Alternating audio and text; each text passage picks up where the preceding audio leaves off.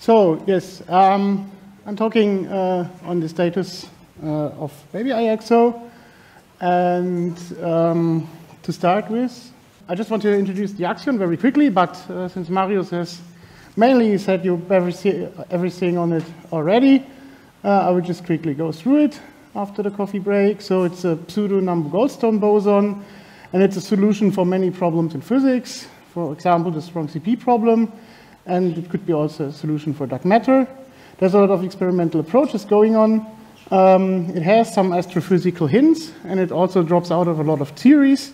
So it's a very well established particle to search for. And one nice thing is it couples to photons, and this is what we are using for the helioscope approach and also for other experiments. And basically to find it, there's three types of major experimental ways to do that, which is with helioscopes, which we heard a lot of talks already about it. So they are looking for a dark matter halo, and they have a strong model dependence, which is not so nice.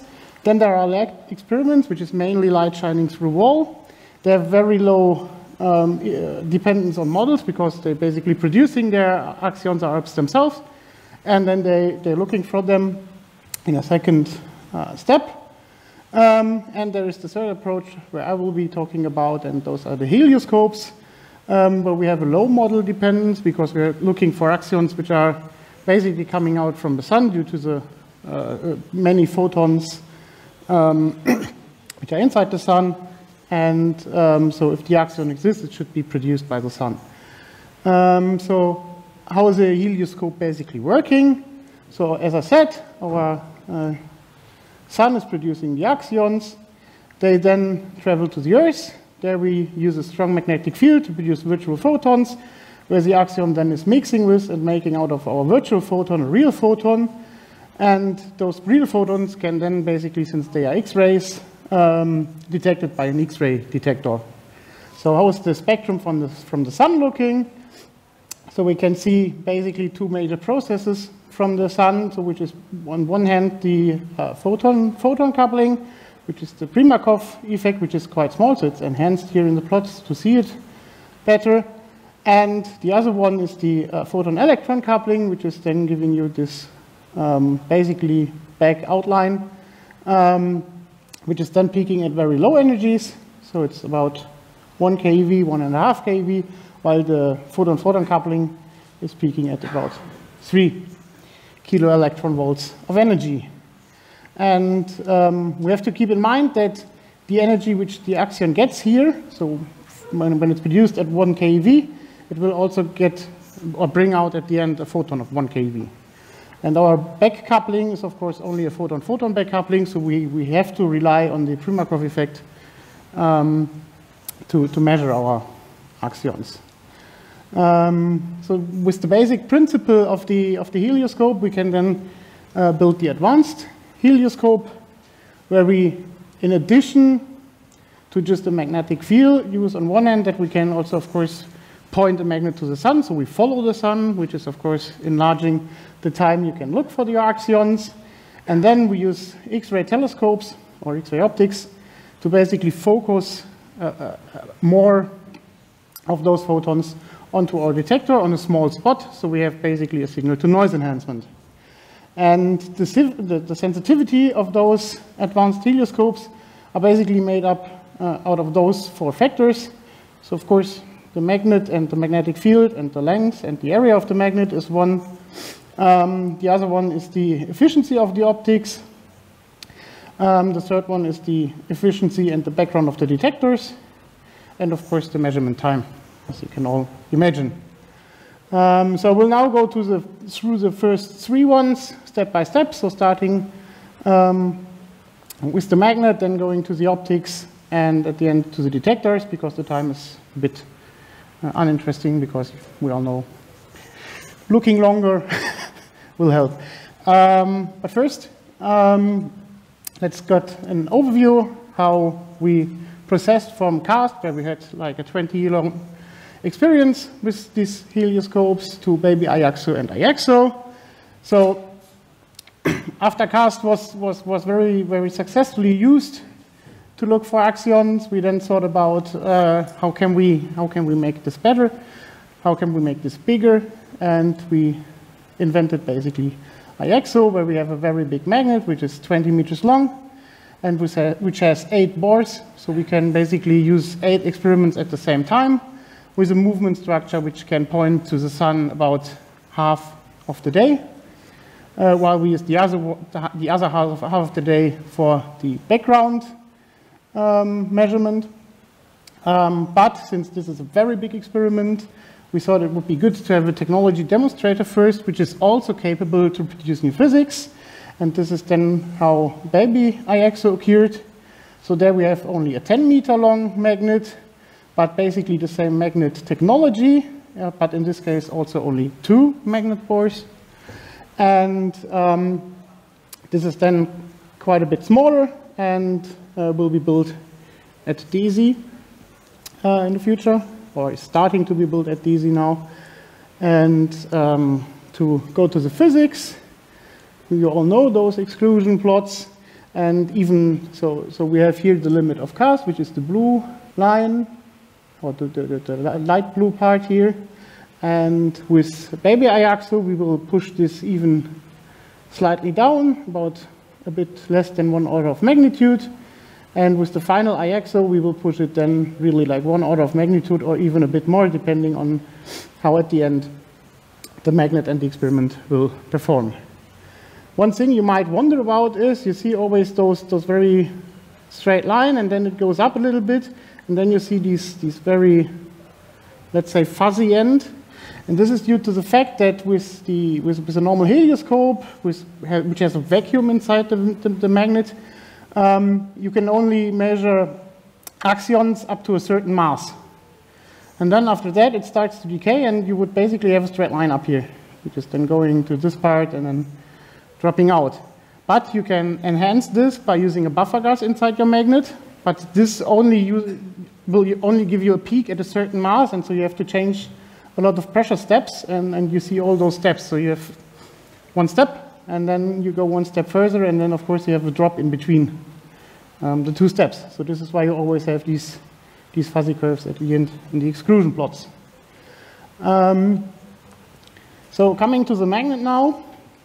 The magnet of BabyIAXO consists, as I said, of 2 bores. Each bore has a 70 centimeter inner diameter, which is at the beginning of the experiment filled with vacuum. The magnetic field in the central part is about 2 Tesla, and the whole magnet is 10 meters long.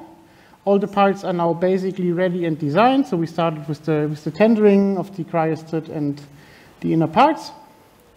The only problem we have at the moment, or which is a bit delaying, is that we wanted to use an old conductor which could have been given to us by the INR in Russia. Sadly, this conductor had, after we looked at it, too many defects, so we had to drop this idea.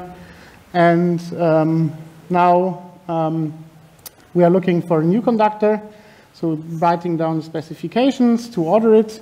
We cannot use a copper conductor because on one hand the thermal conductivity is too low for the cryostat, and on the other hand, since we want to move it at the end, it will be just too heavy. So we have to go for aluminum stabilized conductor, and which is maybe looking like this. And the tendering and the specifications are making good progress, so we will see when we get a final date for the conductor to build the magnet. So with the magnet on hand, or with the magnet basically planned, we can then go for X-ray optics. For the X-ray optics, we have basically 3 options at the moment. One is an XMM flight spare, which we will be lent from ESA. So this one is built, it's ready, it's standing in a clean room and basically awaiting us to install it.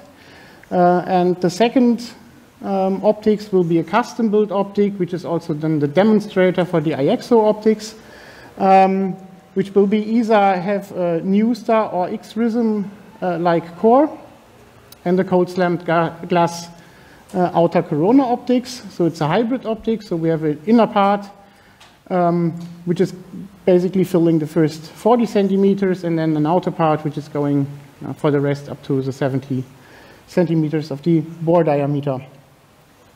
Those optics are using different technologies. So we have cold slump glass for the outer corona, we have segmented glass for the new star core, or foil, so foil optics like the X-RISM satellite mission is using. But saying we're using a hybrid optics made out of two, so of course we have to think about how to mount those two optics and how to align them. This is now ongoing, so here you can see how to basically push them together. So we have here the inner core optic and the outer corona. This then has, of course, to be aligned with the magnet and with the detectors. And this can be done by different technologies. So we are now simulating how you can basically look if the optics is turned to the optical axis. So you can basically build a star in the middle of your optics and look whether this is looking like a star or with this changing shape. And if it's changing shape, you can see that this is, in this case, for example, turned by 0.1 degrees. For the detectors, there's different technologies evolving. We have a baseline, which is a micromegas detector, which is very well known for all the cast people. It has a very good background, and it's very deliberate.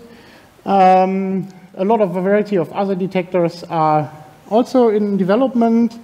So we have a group which is looking for STD detectors, for microcalorimeters, for transition edge detectors, and the group where I am from, we are looking for those grid peaks detectors. You can see some pictures of the different technologies up here. So this is the microcalorimeter, for example, and that's the micromegas. All those different technologies have different options. So the baseline, of course, has the best characteristics so far, while the other ones, for example, the microcalorimeters, have a fantastic energy resolution in the order of eVols. The STD has the very nice feature that you can mount it inside the vacuum system. And our grid peaks detector has a very low energy threshold, while also having a very high granularity, so you can really construct your events spatially. So how does such a detector work? And I will do this by the grid peaks, which is also a micromegas detector.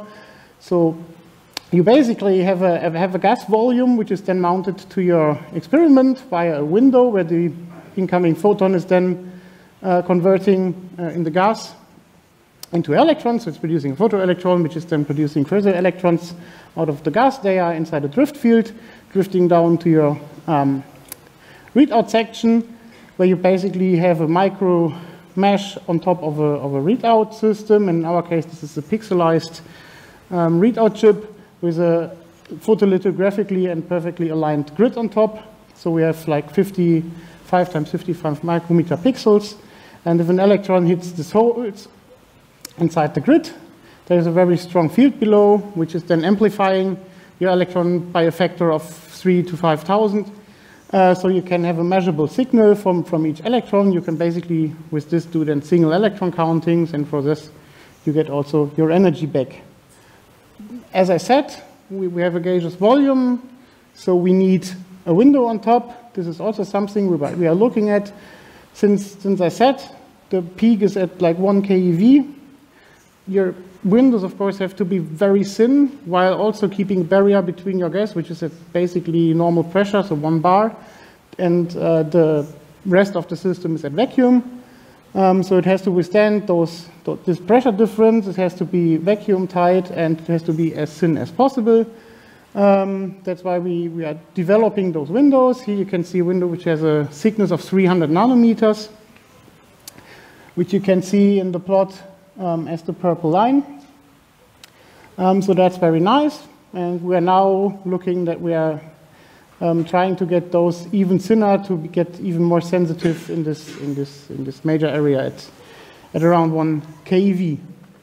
Now at the end, I want to show you just some events of such a detector and some nice features.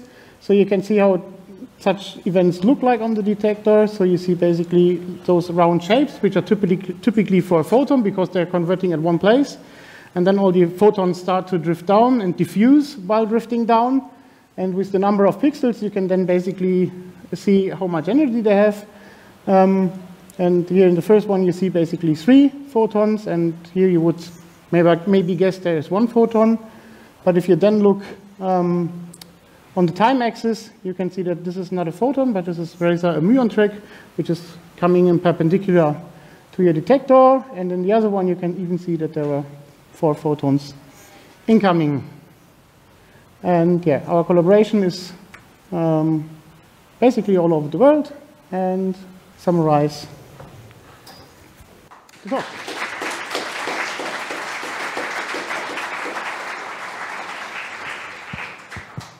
Thank you very much, Tobias, for this very clear presentation. Are there some questions or comments in the audience?